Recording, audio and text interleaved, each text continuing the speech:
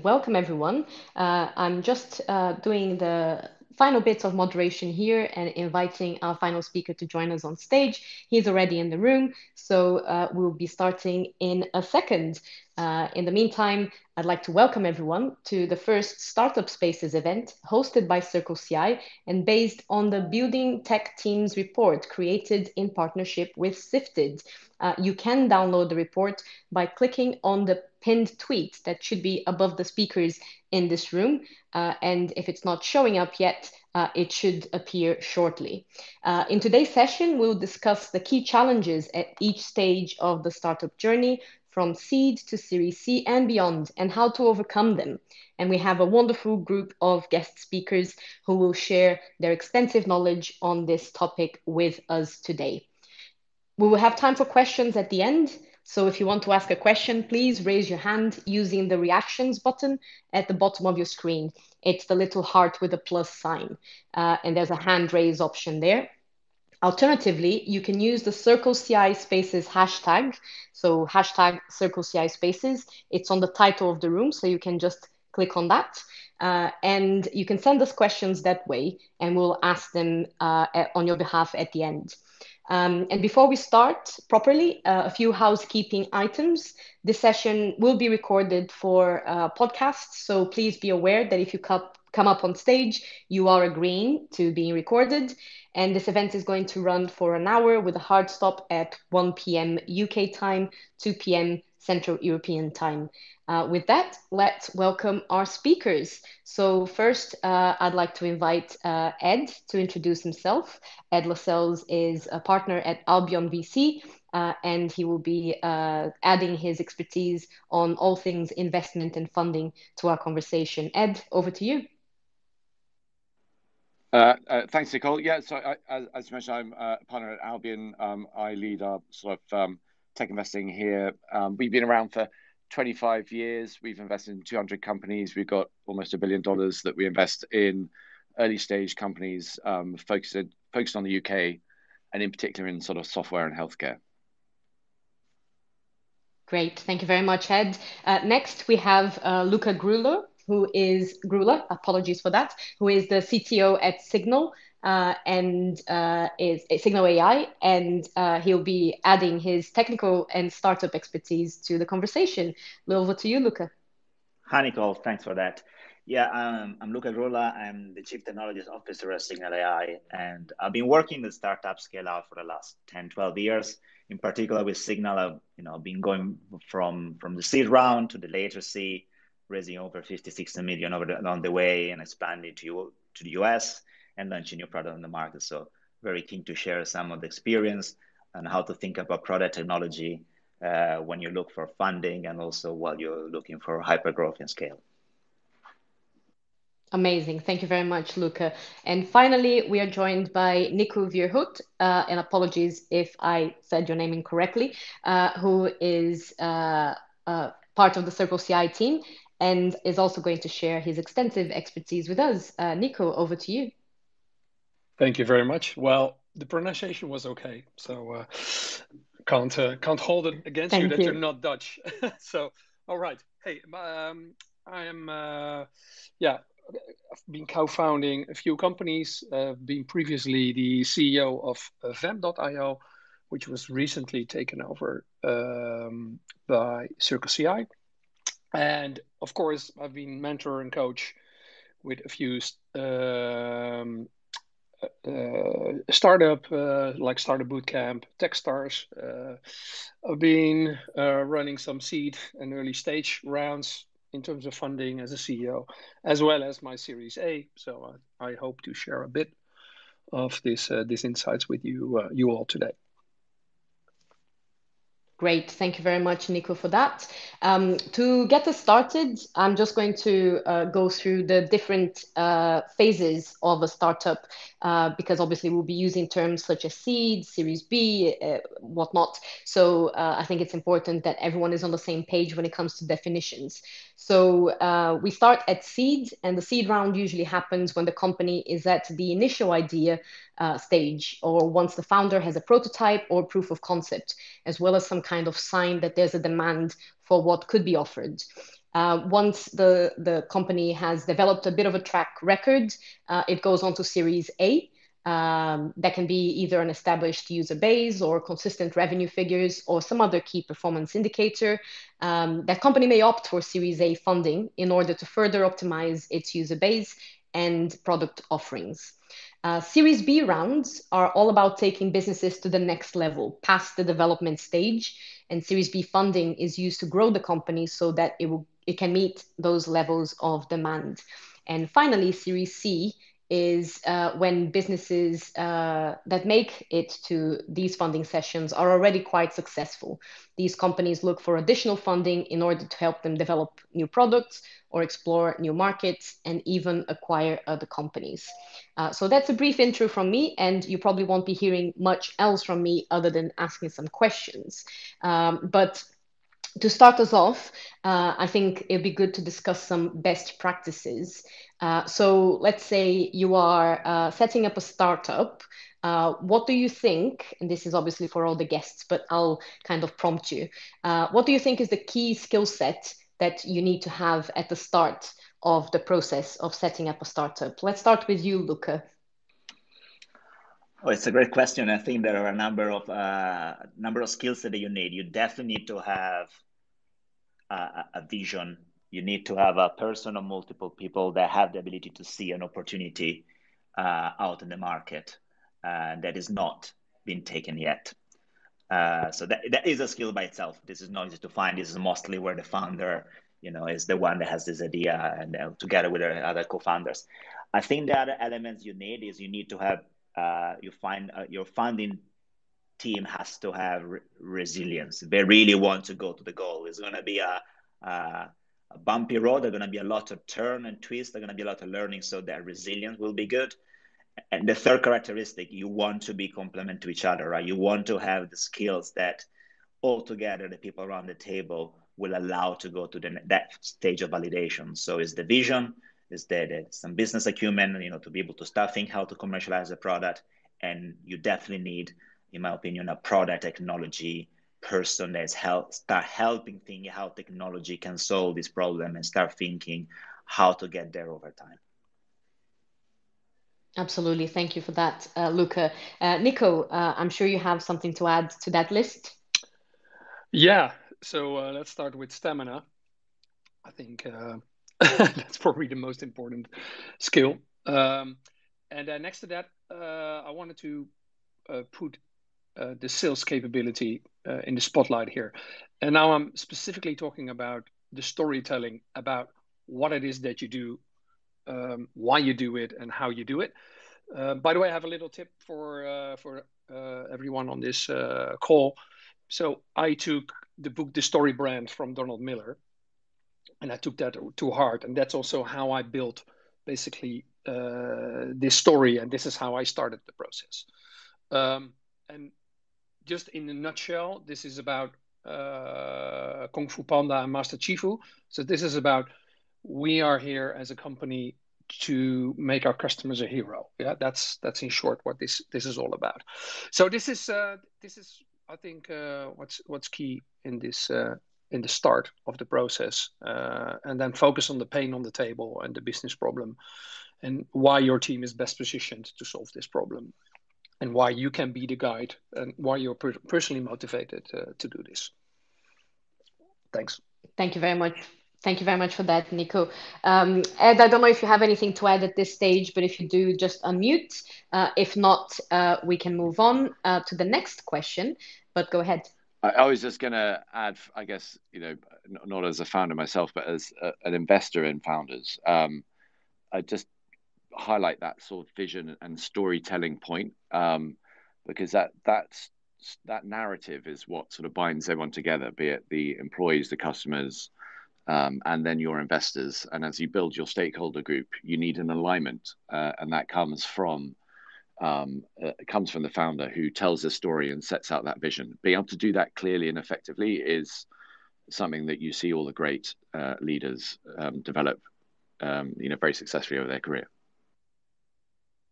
Thank you very much for that, Ed. The next point we wanted to bring up is When do you start looking for investment? At which point in the company's life cycle do you actually go out to speak to someone for investment? Ed, let's start with you. When would you like prospective founders to come to you for investment? I mean, it obviously depends on stage. So we're quite focused on Series A, and I think it does probably vary a little bit between the stages. The other thing that's happening is the funding market is so dynamic and it's moving so fast and changing so quickly. I think, however I answer it now, it's different to what I would have said 6 months ago, probably different to the next 6 months. But probably a couple of things I would say that worth focusing on. So the first is you're kind of always fundraising, and particularly again in this market where you can sort of raise money very quickly, and I guess what historically you might have seen as 3-year cycles between each series. You're now seeing some companies, a year or even less, and we as investors really like investing in teams and people that we've got to know. And what sort of hate is someone comes in and goes, right, here's who I am. This is what I'm doing. Here's the company. This is amazing. We're just speaking to loads of investors right now. We're expecting term sheets in 2 weeks. And suddenly I've got to get to know, the person, the team, the business, the opportunity inside out, and sort of consummate the marriage in a matter of weeks. Is just, I mean, it happens, but it's hard. And I just wonder if that's optimal because it is kind of like a marriage. I mean, the companies we invest in, we're typically involved with for 7 years, even longer. Like, you don't want to make a mistake in either direction. Founders don't want investors on their board who are difficult or don't understand the business or don't add any value, and vice versa. So I think having long-term relationships is very helpful. So always keeping warm, I guess, the relationships you can, is the first thing. But that all said, I think when people go to market, they should do so very intentionally, because you only kind of get one shot. So you have this warm relationship and then you go out and you go fundraising. Someone will look at it very closely and then they'll say yes or no. But if they said no, that's probably a no forever. Very rarely is it no, but if you do these things, then it will be a yes. I mean, that does happen, but I think you kind of get one serious look from potential investors, and everyone's a bit idiosyncratic, so it's quite difficult to tell how it's going to go. But if you think that through, you just want to make sure your story and all your information and what you're putting forward is as good as it can be before you go and do that. Thank you very much, Ed. Nico, I've noticed you unmuted, so I'm sure you have something to add. Yeah, I actually have a slightly conflicting message to Ed. Sorry, Ed. So as a CEO or as a fundraiser, you're very easily trapped into the big trap of talking to VCs pretty much all the time, and not yielding a lot of results. So I would argue you're always fundraising. And of course, I agree with Ed that the VCs that you've been targeting and you want to invest in your business, you need to keep a relation with, and that's not just 6 months. So that's a longer term relationship. But before you know, and that's a big trap, is you're just spending your time on doing this, doing pitches and spending a lot of time with the junior analysts at VCs, grilling your business and not getting any results. So you really have to time box as a manager your time you're spending on this. Sorry, Ed. No, I actually would agree with you completely. I mean, I think the sort of how you raise funding is probably a whole session on its own, and probably multiple sessions for each little bit of it. But I would agree. Yeah, you want to develop relationships, but with only a few who you really like. You're quite right. I mean, if you're not careful, you can be speaking to junior people in funds that are never going to invest in you, and they're just a time suck. Violently agree that. Yeah. I think one of the biggest challenges for founders in any sector is managing time correctly. And I guess speaking to the right people and focusing your energies there is always going to be one of those important decisions to make from what we are discussing here. Luca, your thoughts on this particular topic? I think that Ed and Nico covered very well the scenario of when it's time to go out. The only thing that I want to add is like naturally, you want to be very deliberate, as I said, to go out in the market. And in order to do that, you also have to be quite clear in your mind which KPIs you need to have to go out in the market and have an impact. And that started even earlier than deciding when it's time to go out to the market, right? So you need to start thinking which KPIs I want really to optimize over the next cycle. So in X month, I go out in the market to raise the money. And that is, this is one of the things that will, based on which time of run you go after, people will ask for. And some of these metrics needs time to adjust. Not every single metric will skyrocket overnight. So this is something to keep in mind in your mental model of when and how to go out to raise money. Absolutely. Thank you very much, Luca. So kind of along the same lines, but moving a little bit from the when to look for investment, where to look for investment, I guess, is the other big question. We have, of course, VCs, but are there other options? Where should potential founders or fund lookers be searching for these investments? Luca, let's start with you. Oh, that's a great question, but I actually think that Nico and Ed are much more better positioned than me. I think that definitely if VCs, it's a path, it's going out to create those relationships. Early stage, of course, you can go for, there are a number of accelerator and angel investment that will give you a starting point, but this is not going to go beyond the early stage, early seed level. So after that, I think it's about creating the relation with VCs and expanding that.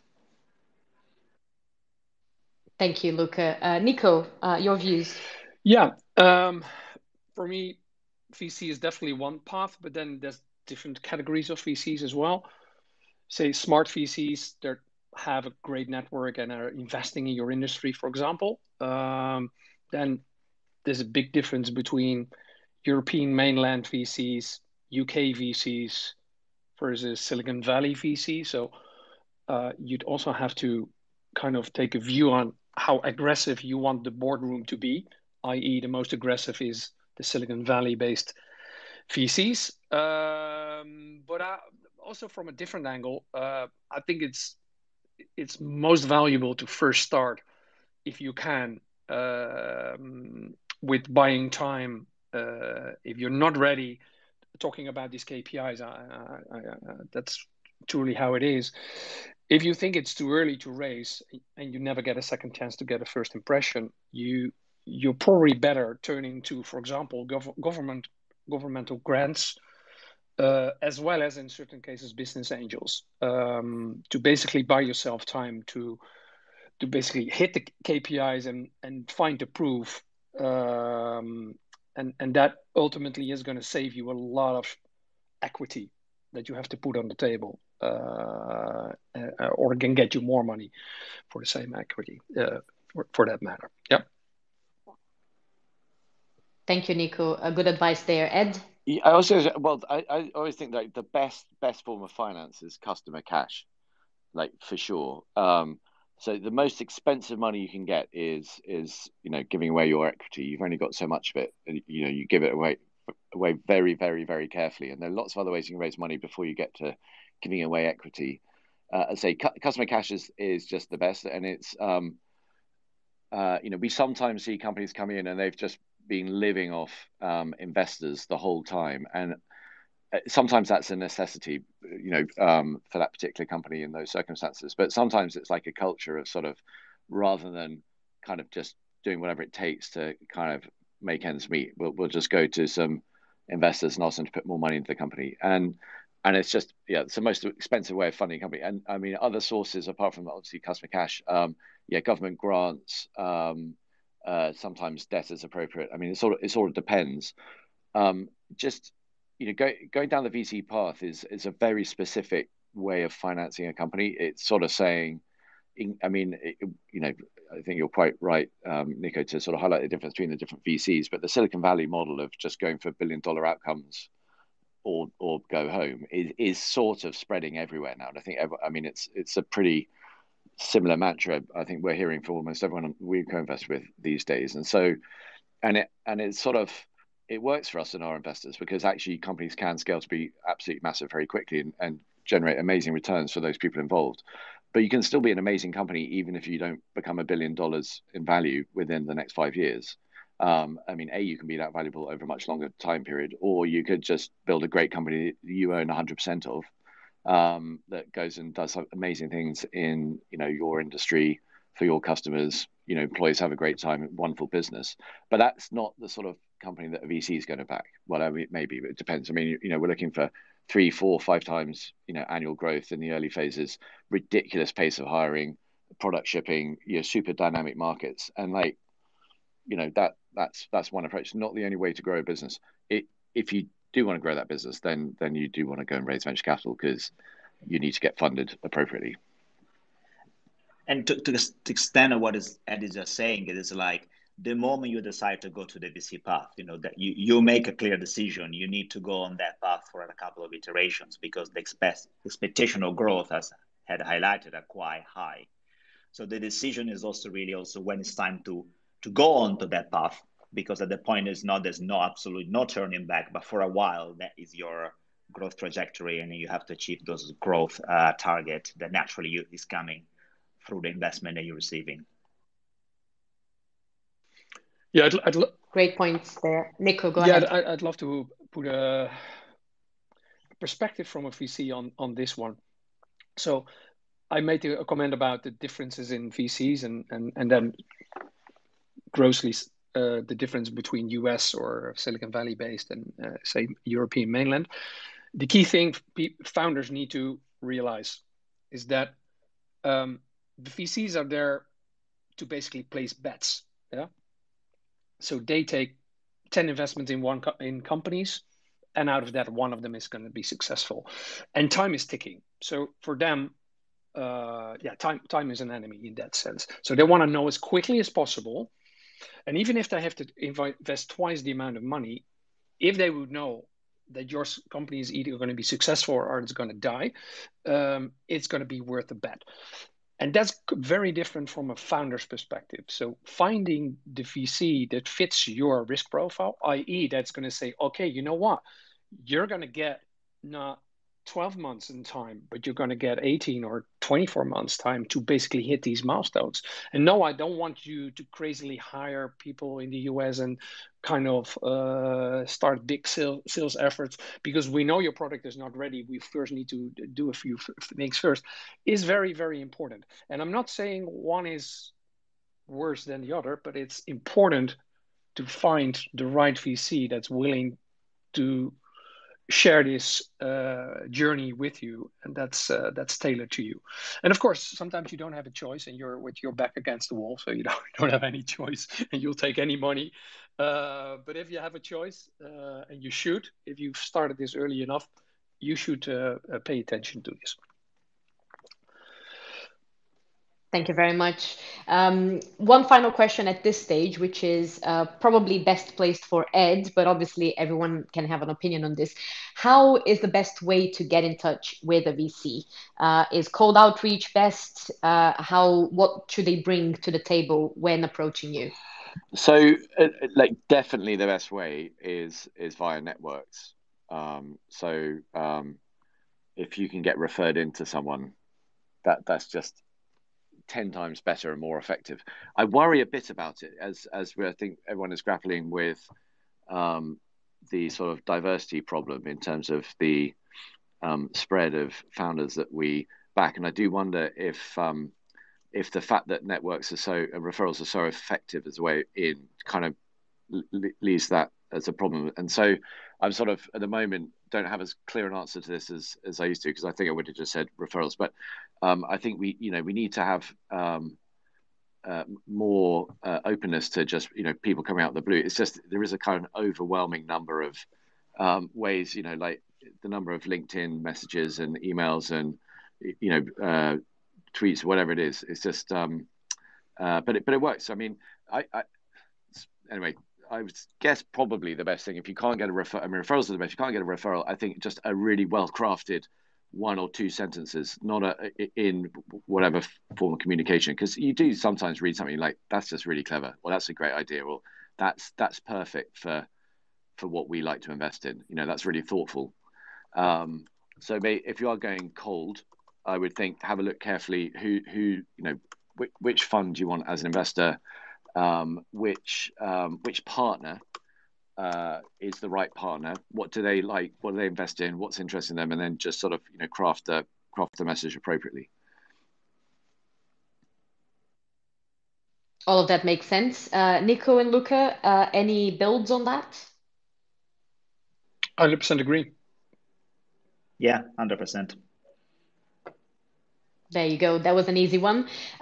So when we start talking about Series A, since that is your area of expertise, Ed, how do you raise the first round, and what should a company, a startup, be sharing with you as a VC when presenting their case? So, I mean, I think the normal process is so you get an intro, however that happens.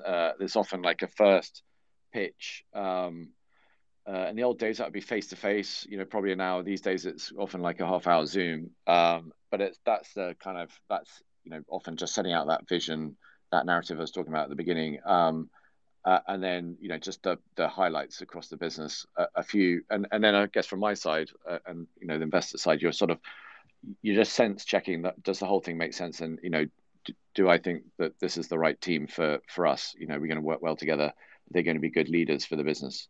And then if that goes, and there's normally a short deck. I mean, short is good, not too long. And then if that sort of goes well, then you kind of dive into reviews on product, market, team, finances, metrics, that sort of thing. And that's maybe a sort of couple of weeks, 2-3 weeks. Depends how well understood the market is, and then hopefully get term sheets. But it's often just that first sort of pitch, half an hour to an hour is kind of the big one. I should say it's probably often, I think most funds also have a partner presentation at the end, which is actually a sort of the same thing, but just done to a wider audience. So really spending time on well, maybe another way of putting it is our companies that we've invested in, when they go to raise at the next stage, we always tell them to, before they write a deck, just to write down their story on one page. Like, why do they exist? What problem are they solving? How big a problem is it? Why are they winning? What traction have they got? But what evidence have they got of them winning, which is a sort of clue to traction. But write that down on one page, turn it into a deck, have it presented very clearly in half an hour. And that kind of kicks everything off. Brilliant. Thank you, Ed. Luca, any builds on that? I think that Ed highlighted extremely well what is required. I think it's easier, especially at the beginning, to go a bit over the top maybe with your deck, and you want to share a lot. You've been doing a lot of good stuff at the beginning, and you want to share more. But actually, that ability to nail the message is important, and so maintaining that focus is great. The timeline that I share about the different iteration, the couple of weeks that goes from one step to another, I think is valid. And my suggestion for all the founding teams is also just to keep that in mind. Especially at the beginning, you're not fully aware how long it's going to take.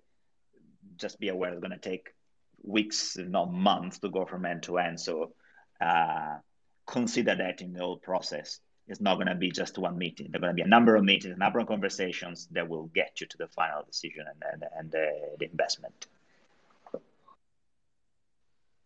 Nico, anything to add on that one? Yeah, I would say, as I said earlier, start with the storytelling. I think that's pretty much what Ed is alluding to as well with his one pager. I would refer to the crossing the chasm. I think that's an important principle. Please Google it. So you have to prove in your story that there's traction. and potential scale. I would also refer to TAM as a total addressable market, which is very important to investors to make that part of your story, and as well as that a story should never be more than 15 slides, and the focus should be on why you're doing this and what you're doing rather than the how. That's kind of my 2 cents on this. And the TAM comment, I think, is absolutely valid because it's giving that feeling of how big the opportunity will be over time. It's beyond the initial investment, if it's early stage. It's what's happening also with B, C, and beyond. And the time is giving that feeling, and it also helps investors to understand that your analysis and your strategy is exhaustive. You've thought about how this company, this business will scale over time and why will be a successful business. Absolutely. Great advice there, guys. Before we move on, I'm just going to do a quick reset for those who have joined us while we were already going on. This is the first in a series of startup spaces brought to you by CircleCI and based on the Building Tech Teams report, which was created in partnership with Sifted. And you can probably see there is a pinned tweet above our heads here, and you can download the report from there. With that said, again, we'll have time for questions at the end. So if you would like to ask a question, you can either raise your hand when we get to that stage, or you can actually send it to us by using sending a tweet with the hashtag CircleCI Spaces. It's in the title of the room as well. So you can just click on that and send us a tweet, and we'll read the questions out at the end too. With that said, we are also recording this session. So if you do come up on the stage to ask a question, you will be agreeing to being recorded. So please bear that in mind as well. Moving on to the next question. This is probably more for Luca and Nico. Where do you start with your product strategy? Do you start by the customer or with the product? Well, let me take that one. That's the easiest question today. That's customer. So I think that, by the way, is a big mistake of many founding teams, as far as I've seen it also out of my mentoring practice. So of course, you're very focused on your day-to-day job on the product and how you do this and how you solve these problems, but often you forget to take your potential investors on this journey about what's the real true business pain on the table, and how this is leading to, and you'd have to dramatize this. What's going to happen to this customer if they're not going to take your problem or your product, i.e., what's going to happen to them if they're just going to leave this as is? What's their disaster scenario? I mean, that's where you need to start your story, and then the product part is just 1/3, kind of midway your deck, where the last third should be kind of more organizational and financial. So, yes, it's about the customer, and you need to start there and you need to end there as well. Also, with the analysis in terms of the TAM, we discussed this before, the total addressable market. You have a top-down perspective, which analyzes kind of the overall market and all the parameters and assumptions around that. But also you need to do a bottom-up perspective about the customers. Who are those particular customers? Do you know those? Can you access them? So it starts with the customer problem and it ends with customers as well in terms of your whole story to close the loop. At least that's my 2 cents. Great perspective there. Luca? Yeah, no, I think that Nico is right. The customer is always a very valid starting point, but I'm a technologist, so I need to give a bit more love to the product side. And I think that even when you start from customer, that has to go hand in hand in how your product is solving the solution. So, for all the technical co-founders that are listening to us, it's not that your contribution is not valid. It's that you just have to flip your perspective and understanding. The first demand from a customer is the total addressable market, the service addressable market. What's the pain point I'm solving? And what we build as a technology is a solution to that problem. And the value that you can add, especially at the early stage, is also helping to explain how eventually your solution and to the problem through your product, your technology is different.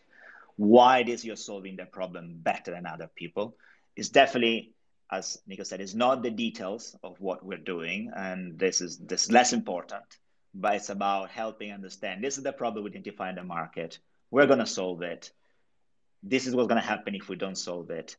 This is why I believe our solution is better than some of the competitors. And hey, if you're the first one to identify the problem, even better, sometimes even harder. But then again, this is why solving this problem is important, is how our product is helping us to get there.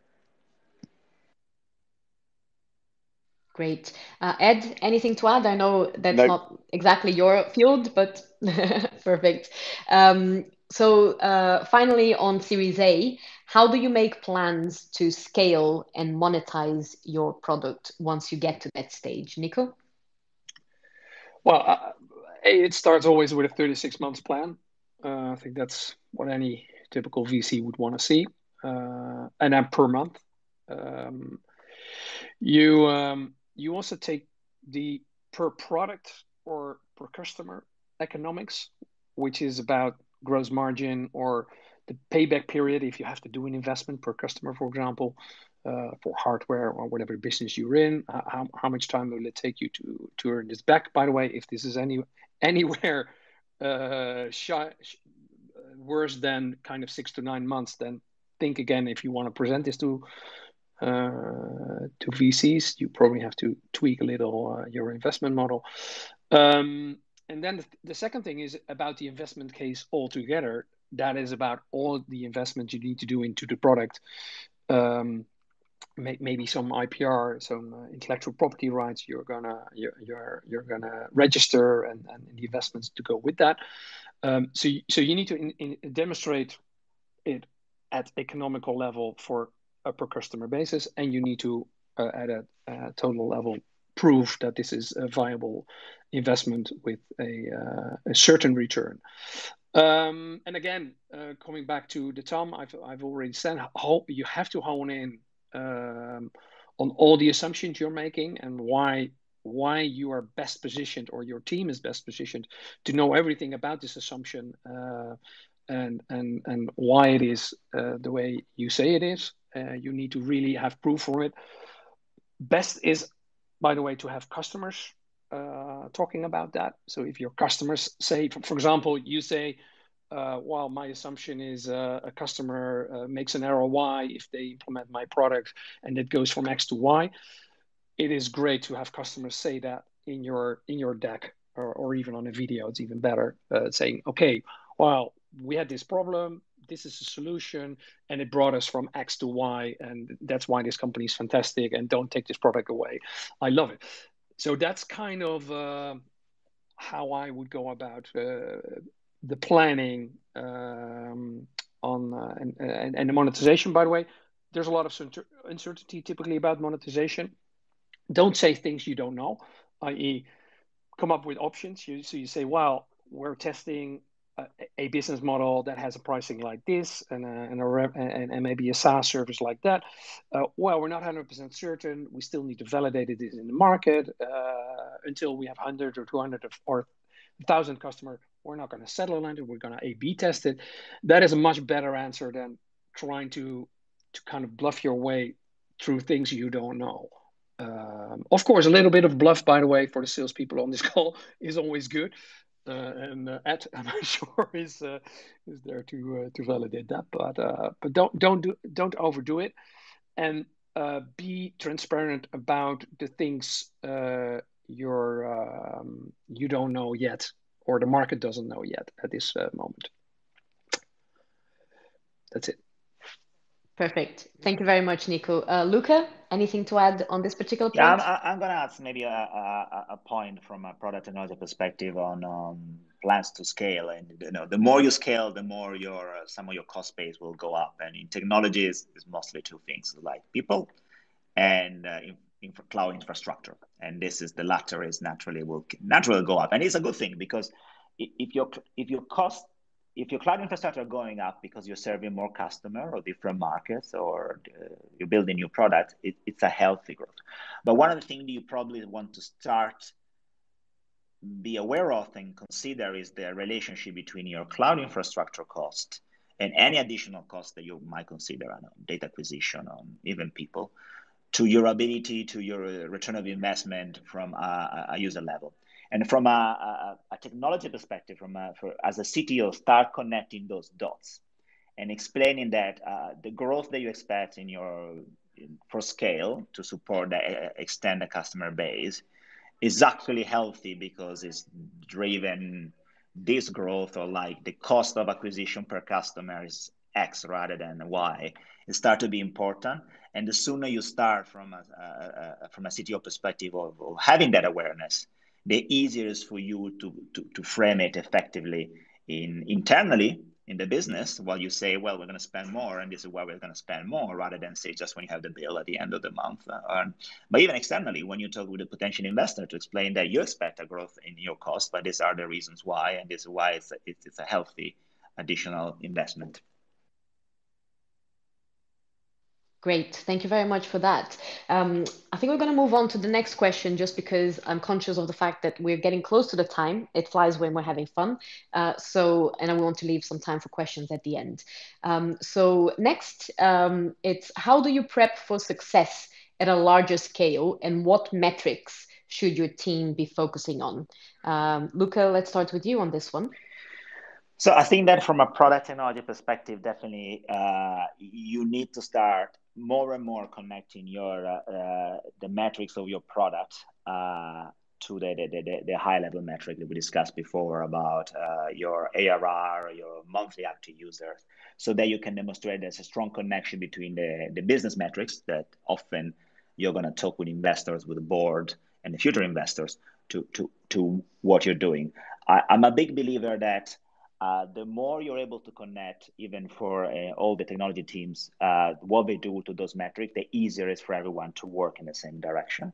There are certain numbers and metrics of let's call it efficiency, that have become important, as connected to what we were discussing before. If you have a significant cloud infrastructure, how do I have control? It is not about limiting your investment, but have control of your investment.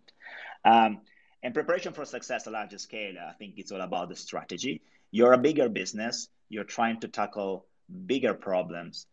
You might not have the same agility that you used to have. You're moving from being 5 people around the table to 100, 150, or you name it, how many people in the business. So you're a bit slower on turning, also because you already have a larger customer base. So have a clear strategy of what is important for you and how to get there is becoming successful at the larger scale, because without that, it's very hard to put in place all the activities, the process, the decision that you need to do that will allow to get to that scale. And some of these have a long lead time. Scaling product technology teams is not something that happens overnight. You need to have a lead time, so that from the time you decide how to get to the scale and the number, you need to give yourself the time. So the strategy is the way to prepare for the larger scale, in my opinion. Thank you, Luca. Ed, from a VC perspective, an investor perspective, are there any particular metrics that you would be interested in? I mean, we obviously love the sort of financial sort of related metrics. So, I mean, ARR and growth and gross margin, and all those sorts of things. I think anything that is a lead indicator on those is also very valuable. And I think, as companies get bigger, you can be a lot more precise on that. So you can start measuring sort of top of funnel activity, sort of MQLs created, conversion, that sort of thing. But the other, for sure, I think usage and engagement is anything that brings that to life is really key, because even at sort of Series B and Series C stages, you're still companies are big for us in the early stage. Well, they're pretty small still on the world stage, and you're really still trying to get comfort that this is a world beater as a value proposition, as a business around it, and anything that brings to life that sort of customer love, customer adoption, user engagement. Like how many people actually are engaging with the good or the service, how regularly, how often they come back, what's the dwell time. Anyway, and very different also for consumer businesses to B2B businesses, but anything that just brings to life that customer engagement as well as all the trading metrics, I think are helpful. Nico, I saw you unmuted. I'm sure you have something to add. No, I think eloquently explained this, and I would say, yeah, the engagement part is a key thing, especially if you're kind of later stage. For example, retention ratios or churn ratios, and why this is happening, and then kind of land and expand kind of strategies for, okay, your customer was using X and now they're using X plus 20 in terms of either revenue or usage. Why is this the case, and why is this proving the longer term growth of your business?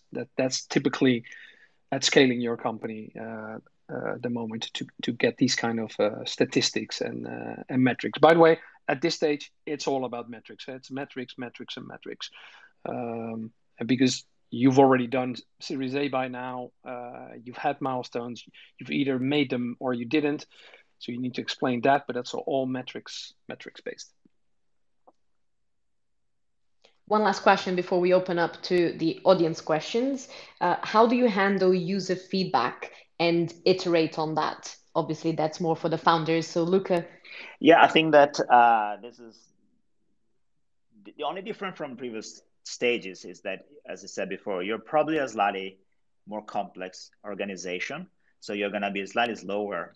And also you have a larger customer base. So you're going to have even more feedback. The way to look at that is getting the feedback, overlay with your long-term strategy, understand if the feedback is coming from the segment that you're really targeting and you want to grow, and then you decide how to respond to that feedback. And the more you grow, the larger you are, the more you want to be able to do the analysis over a number of feedback, right? Because every single customer will have a slightly different perspective, and there's a very interesting product work there to extract what's the real feedback that you're seeing across a number of customers that are sharing the elements. Then you just inject it in your cycle. I think that the part that's getting has to become more sophisticated over time from your product and organization is, again, the ability to connect that feedback to those high-level metrics that have been discussing quite a lot over the last 10 minutes. I think we're all in strong agreement that the bigger you are, it's all about metrics. So the feedback, the customer is asking this feature or want this innovation or that iteration, that may kind of make sense, but how this is going to help me increase my retention, how that's going to help me grow my ARR or my customer acquisition, because this is going to feedback to your strategy and will help the organization to align behind that decision to eventually execute on the feedback and build something new, different, or actually park it for the time being and eventually assess in 3, 6, 9 months. Absolutely. Prioritization becomes much more important at this stage, right? Yes, that is a good and a bad thing in a way, but definitely being able to look at that and put them in a bigger picture is the way to consider feedback past the early stage. Great. Thank you, Luca. Nico? Yeah, the interesting thing about this is it's a total anti-pattern, because what you see is, for example, if you go Series B, founders and previous key management was always very involved in Series A in early stage in customer projects, and they have the relationships themselves. What you see in Series B, this organization is starting to scale. There's now 100 plus people, or maybe even 500 plus people. And getting the customer feedback, although you have many more of them, is actually becoming much harder, which is strange. So from a management perspective, from a CTO, CEO, or a CPO as a product officer, you really need to make an effort on structuring the customer feedback, which is Of course, success metrics like NPS. Yeah, any investment in NPS, Net Promoter Score kind of information, and the free format feedback you can get from customers is well spent money for any dollar you would invest in it. Of course, you can also do it in a kind of easier fashion in terms of installing a user group for your product and basically putting customers together at a nice location, have them talk about your product, at least if they have any level of engagement with you or with your product. I think, that's pretty much what it is. Yeah.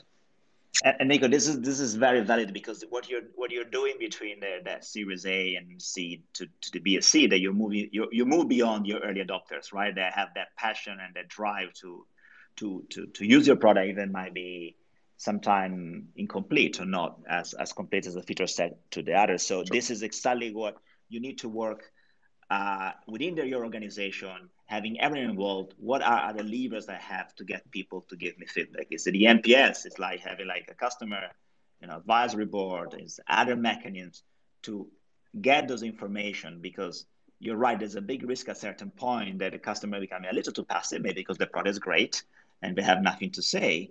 But without that feedback loop, you're missing an important element in your prioritization. Check. Great. There you go. We are in agreement on that one. I think we would like to open for audience questions, as we have already a couple coming in before we end, as I'm conscious of our hard stop at 1 p.m. UK time.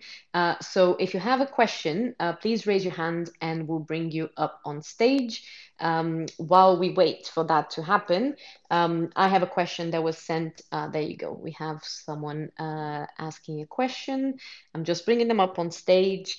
In a second, Phil, your mic will be open if you accept, and you'll be able to ask your question. So let's wait for that to happen.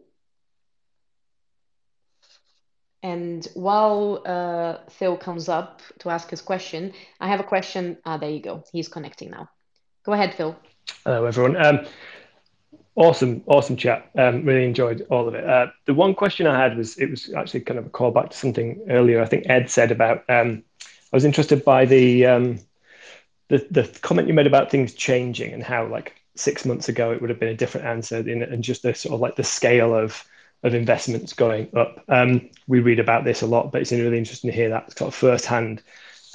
Two-part question, if you don't mind. But the first is there a particular stage where that is dramatically happening? For example, is seed sort of like chugging along like normal, but it's when you get to Series A or B that's where the kind of like the rapidly expanding change is happening, or is it just across the board? So that's the kind of first half. And then secondly, is there anything that startups are being expected to do differently to make that possible, or is it more just that is that a symbol of the economic and VC kind of competitive environment that's driving that? So for what I can see, I would say it's mainly at the early stage and later stage, and in between. So around sort of Series B, Series C. I mean, it's still competitive, but it's not the same intensity.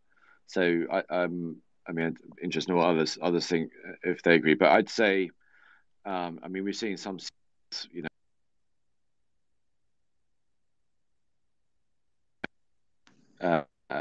yeah, and the later stage, I mean, we're seeing like $150 million, $200 million financing rounds done start to finish in like 3 weeks, which is just insane. And I think that the cause of that are sort of largely led by the weight of capital coming in, everything from the SPACs and the hedge funds moving in, and then just because there's more money in the system, there are lots more entrepreneurs who have been involved in the first or second wave of tech startups who've got some money, who are now active angels. You've got seed funds sort of beginning to emerge as well. So it is a very, very busy, thriving kind of seed system, and I think in most European markets. So that's the first thing. And the second thing, I think, in terms of what startups have to do, I don't think anything has changed, but maybe one thing to sort of caution against that comment. There's this, perhaps this impression there's so much money out there that, maybe it's so easy to raise money. I think we still live a little bit in the world of the haves and the have-nots. And so what we're kind of seeing is that companies that are kind of obviously great companies, it is so intense to invest in them. And the sort of the power dynamic is definitely, founders get to choose which of the many offers, they would like to take. And I'm very much in sell mode. But the other companies aren't often being funded at all. And it's sort of it's quite binary. And I think that's a whole bunch of reasons behind that. So I'm not sure startups need to change. It just, I think the ones that are promising are getting funded very, very quickly. Luca and Nico, anything to add to this? Not from me. Yeah, not really, but just one perspective. What I've seen, say 10 years ago, in terms of having a great business idea, not having a ton of experience, not having a senior team to back it, you might have been getting funded fairly easily. These days, also many VCs have been burning their hands with junior teams. So I think if there's anything more important, it's about the track record of the key members in the team or the founders. So I think over the last 10, 15 years, and maybe Ed, you can shed some light on that as well, I think it's been gaining to importance. That also means that, especially in the early stages, it's about team, and TAM. So it's twice about team, and it's one about what's the opportunity at hand, rather than anything else. So that's my perspective. Thank you very much, everyone. And one final question that was asked using the hashtag. Do you have any advice for a more introverted or less charismatic founder who might struggle to tell their story and connect with VCs? Ed, if you could take this one, and then we'll go to Nico. So that's a very interesting question. I think it depends on the stage of the company, because, I mean, coming back to the team point and the experience, which I completely agree with, Nico, and your observations there. We're looking to back leaders, people who can lead a company not just through those early stages, but throughout the whole life cycle of the company. Now, I guess if it's a very early stage company, it's a very technical product, and you sometimes have, I guess, you can have some technical founders, and then you might find as the company moves along that actually that person isn't the CEO, but they may become a chief product officer or have some other role. But that's probably the only time I think you can sort of get away with not being that good at telling the story. So I think if you are otherwise introverted, but you want to be the leader, you want to be the CEO, you want to grow and scale a great company, I think you need to kind of learn the stuff, learn storytelling. And a lot of this stuff can be learned. Yeah, I was going to say that these things can be learned. So for people that are more on the introvert side, don't feel beaten up. You can get to the right level of confidence and ability to have an excellent communication and show your leadership in a different way and still drive the growth of the company. Nico, final word? Yeah, I think about 50% of it can be learned, yes. So go to a kind of a Techstar type of school to get your pitch right and to be able to script everything and rehearsal before you actually go to prime time to your favorite VC that you really want to land. That's for sure one thing. And the other part is also be open about what you're not good at. So it's very strong if you sit in a VC meeting and say, I am not the best communicator in the world, but hey, I'm actually the best product person in the world because of reason X, Y, Z. And you know what? If you fund me, I'm going to make sure I'm going to hire someone who's going to run this company for me, and who's going to be the team lead. It's very, very strong if you know your own weaknesses and you don't leave it to Ed to conclude this on your behalf, between quotes. Ed, I anything to completely add? agree with that. Yeah. Self-awareness and Perfect. humility are very, very compelling. Great. I'm conscious of the fact that we are at 1 o'clock and people are busy and have to go back to their busy days. So I'd like to take this opportunity to thank all of our speakers, Ed, Luca, and Nico, for sharing their expertise and their knowledge with us. And also, of course, to everyone in the audience who listened to us talking a bit about this. We will, as mentioned before, be recording the session. So it will be available later as a podcast. So keep an eye out for that. And we will obviously share the link in the CircleCI Twitter feed. So follow the CircleCI account to get all the updates on this. With that, again, thank you very much to our wonderful speakers. And thank you to the audience for listening in. Have a lovely day and catch up with you later. Thanks, Nicole. Thank you. Cheers.